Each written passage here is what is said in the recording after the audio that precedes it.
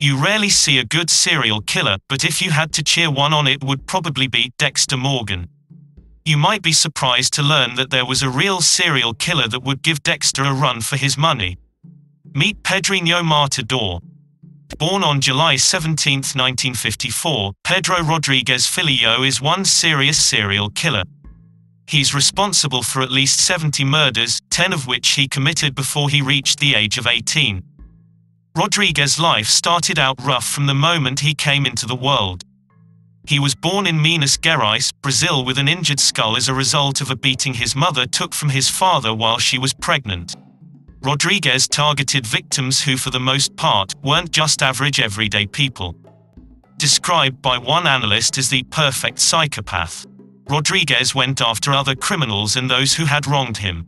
Pedrinho also killed a cellmate because he snored too much and another because he did not like his face.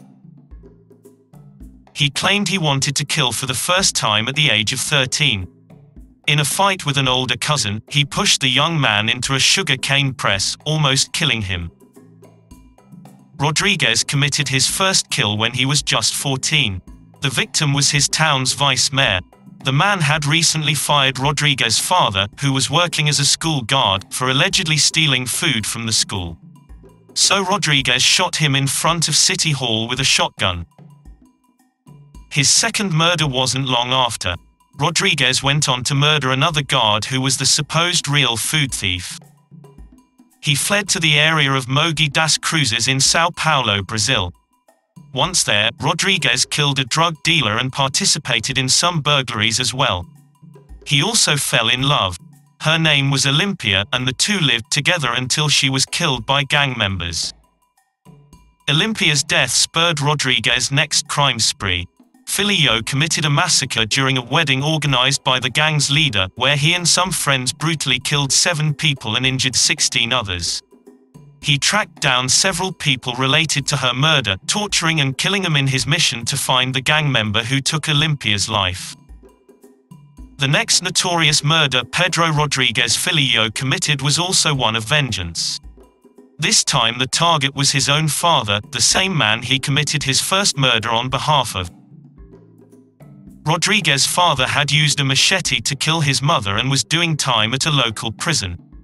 Pedro Rodrigues visited his father in jail, where he killed him by stabbing him 22 times.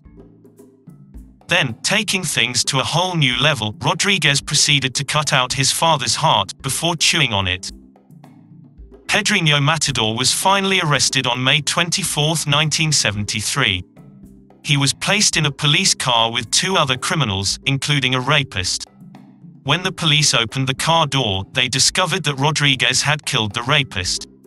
Being thrown in prison where he was surrounded by convicts was Rodrigues' bread and butter. Pedro Rodrigues Filho killed at least 47 of his fellow inmates, which made up a majority of his murders.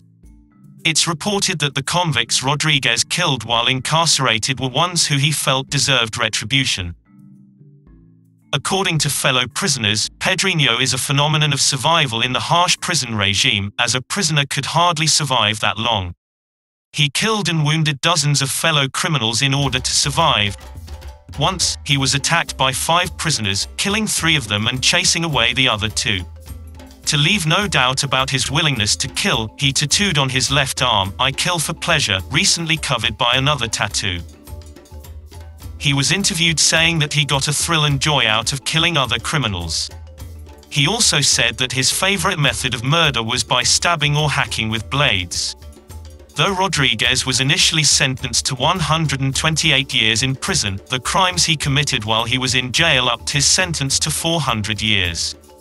But by Brazilian law, the maximum prison sentence is 30 years. He served an additional 4 for the murders he carried out in prison. After remaining in prison for 34 years, he was released on April 24, 2007. Intelligence information from the National Security Force indicated that he had moved to the northeast, more precisely to Fortaleza.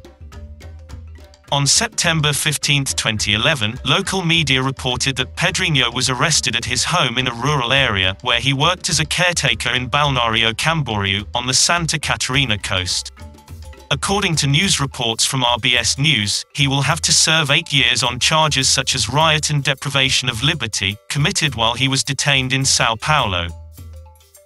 He was released in 2018 and Pedrinho is now free after spending long years behind bars. He says he is sorry for his bad ways and that he has converted to Christianity. He wrote an autobiography and he has a YouTube channel where he gives advice to young people. He lives a completely different life and spends all his time trying to get young people away from crime. Pedro Rodrigues Filho is notorious in Brazil, not just for the many people he killed, but for promising the murder of other criminals.